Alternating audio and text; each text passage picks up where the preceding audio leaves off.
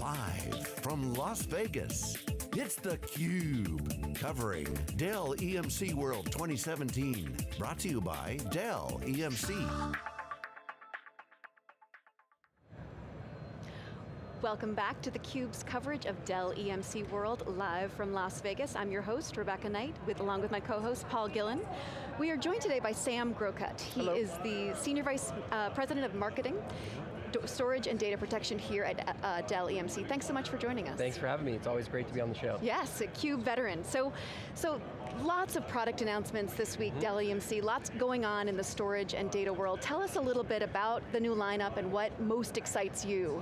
Yeah, so it was very exciting yesterday to see the opening day keynote with Michael Dell and David Gould and talk through all of the new announcements that we rolled out.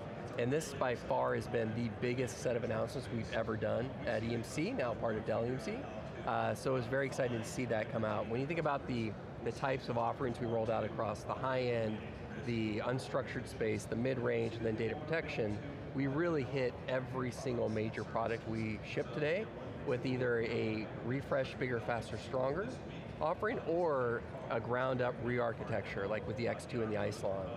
So it's just awesome to see all this hard work over the last few years come to fruition, and ultimately the customers be delighted with those new products. So very, very exciting times. How important was the timing of this announcement, given that the acquisition closed 8 months ago?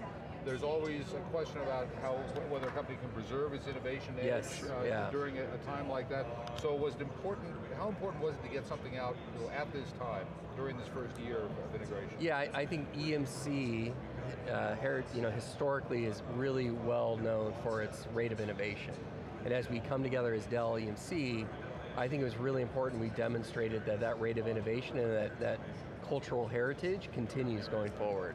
So again, with our biggest end announcement, I think we've paid that off in spades, showcasing, despite one of the largest mergers in IT history happening, we've been able to demonstrate rapid innovation and then look for more to come in the second half of the year as well.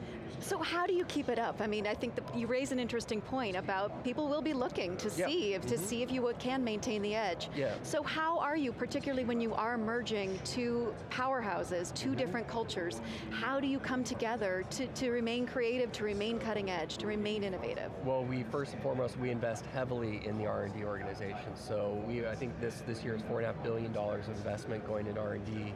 We are continuing to focus heavily on the large products that continue to drive the customer adoption and meet the customer market needs that are required. So first and foremost, a large scale investment continues. Second is we hire the best and the brightest from an innovation standpoint, and they're continuing to challenge ourselves and challenge our products to make sure we're innovating and meeting not today's customer's problem, but really where the puck is going for tomorrow.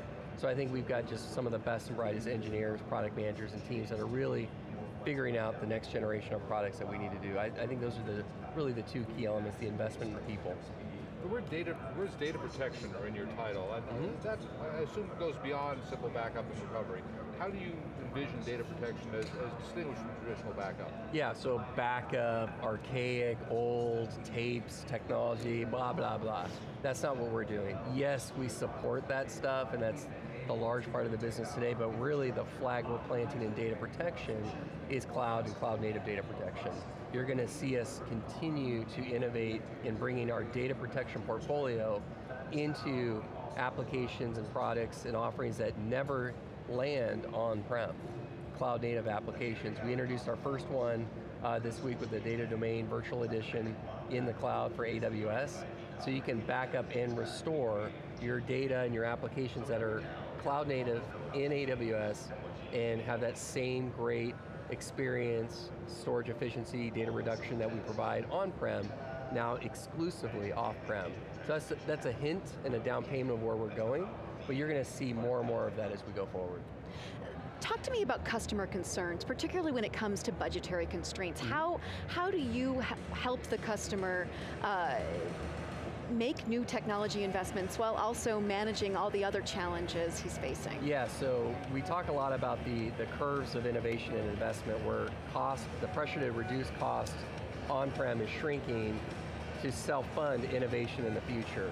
So I think it's dramatic macro trends in industries such as the shift to all flash, shift to hyper-converged, getting better storage efficiency and data reduction technologies, that's basically reducing your total cost of ownership of traditional infrastructure that then you can reinvest in your next generation cloud applications, cloud native applications, or just investing in higher efficiency on-prem storage, which we provide. So it's a constant trade-off of, we provide best of breed choices for all of your storage and data protection needs. At the same time, we're making it more efficient, we're simplifying, making it be able to consume in different models and financial models to create that space to invest. There's no CIO out there getting larger budgets. That's just not happening. So you have to self-fund. So we have to provide technology that allows our customers to self-fund. How important are the cloud providers becoming to you? How big a part of your business is it, and how fast is it growing? Yeah, so in the data protection space, it's a good example. We have over 150 petabytes of protected data in the cloud today. That's 2x bigger than our closest competitor. So we're leading the way in some of these applications and use cases, data protection being one of them, where we're partnering directly with the Amazons, the Azures, the Googles, obviously VirtuStream, service providers. So I would say it's probably one of the most strategic partnerships we have in the entire ecosystem. So it is very, very important, very strategic. The days of not having a clear cloud strategy are long gone and over. You have to be able to do both. And at Dell EMC, we're very much focused on providing bridges and workload transformation in the cloud, but at the end of the day, very focused on providing world-class on-prem hybrid solutions for our customers. Sam, thanks so much for joining us. Awesome. It's been a real pleasure. Good luck this week, thank you. I'm Rebecca Knight for Paul Gillen. We will have more with theCUBE at Dell EMC World after this.